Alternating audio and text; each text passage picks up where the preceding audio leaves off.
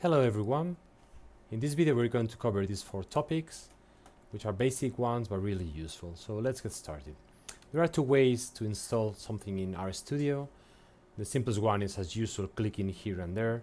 So let's click here in Tools and then Install Packages. As you can see, it cannot be simpler than that.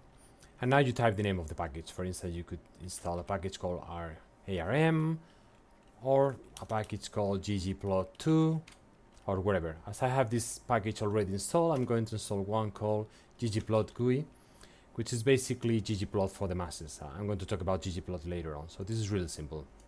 And now we click here. We have to check always these install dependencies because sometimes one of the libraries depend on other libraries. So let's click here and wait a little bit.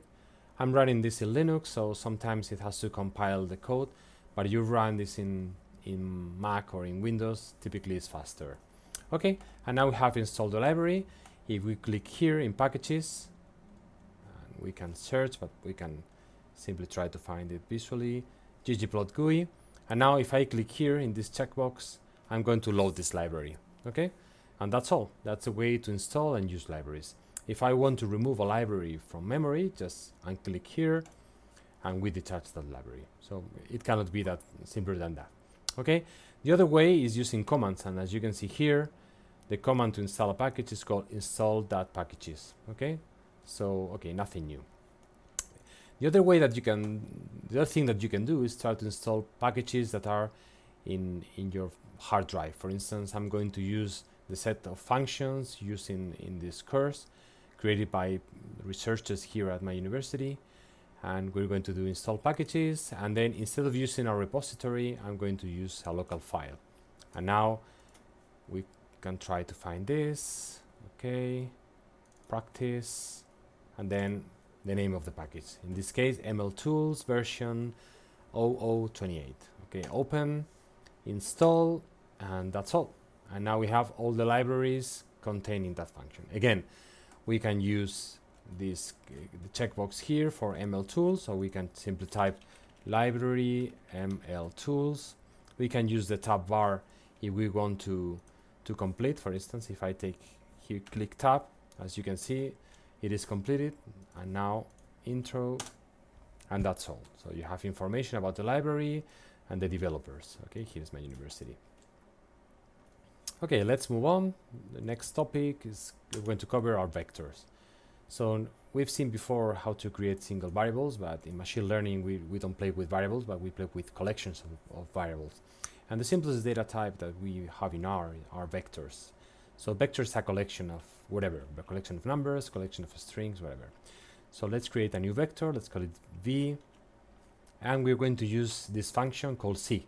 Okay, C comes from concatenate. So we're going to concatenate different numbers. For instance, 1, 2, 3, 4, and now control return, and we have a new variable here, as you can see in our environment, and this tells us that we have 4 elements from 1 to 4, and the numbers contained in this variable are 1, 2, 3, 4. Okay, we can create a new vector, for instance a vector of strings or characters, Monday, Tuesday, whatever. Okay, and as you can see here, this is of character type. We have just 2 elements, Monday and Tuesday. Okay, so this is very simple. What is more interesting about vectors is not creating them, is accessing to their elements. So there are different ways to do that, and this is called slicing. We're going to talk about that later. Okay, we have 4 different types of basic types of variables. The first one is the number. Okay, for instance, 1 is a number, and actually we could say v equals 1 and class 1. As you can see, we have numeric. It doesn't matter, sorry, class v, numeric. We could use actually, let's say pi, and as you can see, it's also numeric. So we cannot distinguish between an integer number or a real number. The other type has to do with strings, for instance. In R, they are called characters. Okay. The other type are logical values. We have true or false. Sorry, true, sorry, in uppercase, true or false. Okay, we can use also simply F, capital F, or capital T. These are logical values, okay? We can create logical values also comparing things. For instance, 1 larger than 0, okay? And as you can see, the output tells us that this is true, okay? So this is a logical. Actually, we can plug this into a new variable. For instance, check 1 larger than 0. This syntax is very, I would say, weird, but first we do this operation and then we assign this into this variable. So as you can see, check, and now in the environment we see that check is true, okay? And if we run this again, 1 larger than 4, you can see here check is false, okay? We're going to use this massively to compare stuff. The last type we're going to cover is one of the most important ones and are called factors. Factor is the same as categorical variable. Okay, we're going to create variables using the function factor, okay? And take a look at this. If we use factor v2, what we are going to do is create a new array, and in this case a new vector of factors, but they are not strings. So let's check this, and as you can see here we have the syntax that tells us that we have 2 levels, okay? So compare this with v2 and it's completely different. So here we have strings and we have the quotation marks, and here we have the name of the value of the factor, okay? And this is really interesting because we are going to handle different functions and we can distinguish between numerical and categorical variables using this one, okay? We can convert between types using the prefix as. For instance, as numeric, if I write as numeric and I use the string 3.1, and then this is going to convert this string into this numerical value. And I can do the opposite. For instance, I could say as factor, I would say male, and as you can see here, now we have these levels. Or we could say as character, let's say factor female, okay? And as you can see here, this factor female, if I run only this part is a factor, as you can see here, with 1 level, and as character factor female converts that factor into a character again. So we can use this as to convert over and over.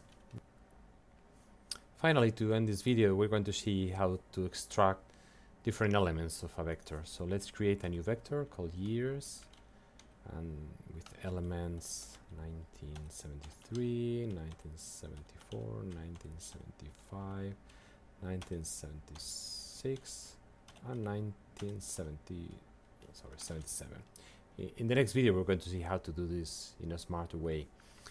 Okay, so now we have this vector with 5 elements from 1973 to 1977. Okay, so we're going to use this square brackets syntax in order to extract different elements. So if we type years square brackets 1, we're going to get, we're going to get the first element of this vector, in this case 1973. In the same way, for instance, years 3, we're going to extract the third element, which is 1, 2, 3, 1975, okay? Interestingly, if we use a negative number, negative index, like years -3, we're going to get the whole vector without the third element in this case, okay? So this is very useful. We can also use a vector inside a vector. We could say years 1 and 5, and then this means that we're going to create a new vector with integer numbers 1 and 5, and then we're going to extract years 1 and 5, okay? So let's run this, and as you can see, the first and the fifth element of this vector. So this is very interesting. We could do the same with a minus here, and we obtain everything but the first and the fifth element, okay? We could also say we're going to extract all the elements in which years is equals to 1974. This is not very interesting because we're creating here a logical value and using that value to extract this number. If we select this and press Ctrl return, we see that we are creating a new logical vector which is false, true, false, false, false, okay? And if we plug this logical here, then we're going to find the second element. So this is pretty smart. We could say actually something like years larger than 1974, and as you can see here, if we run only this part, we have this vector false, false, true, true, true, and if we run this inside the square brackets, we extract all the elements fulfilling this condition, okay? And the last one, it is more advanced, is the symbol in. So if we write years in this subset, instead of saying elements number 1, 3, and 5, we could say 1973, 1974, and 1977. And again, we obtain a logical vector, and if we plug this vector into the square brackets, years, okay, we obtain something which is pretty stupid in this case, but later on we're going to play with different vectors inside whole data frames, and this is going to be really useful. That's all for today.